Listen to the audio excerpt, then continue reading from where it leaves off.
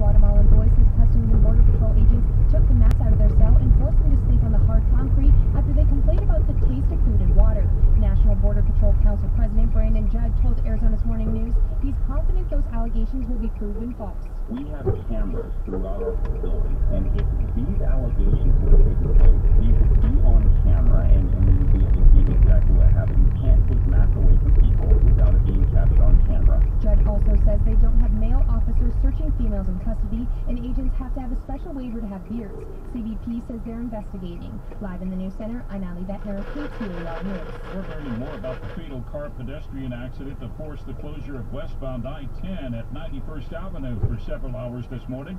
Arizona Department of Public Safety Sergeant Cameron Lee says they're unsure how the pedestrian got on the highway and why it happened. Started running across Interstate 10 where he or she was hit by another passing car.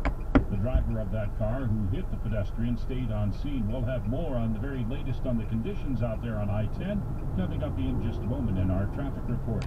The city of Phoenix is paving more streets than ever this summer.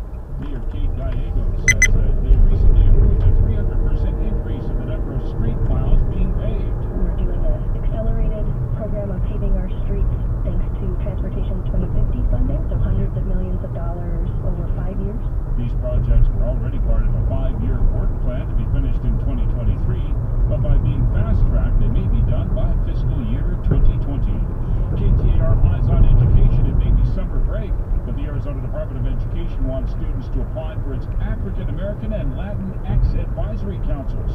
Superintendent Kathy Hoffman says the Department of Education will select 2 students enrolled in an Arizona high school, college, or university for each council. This is a great opportunity to have your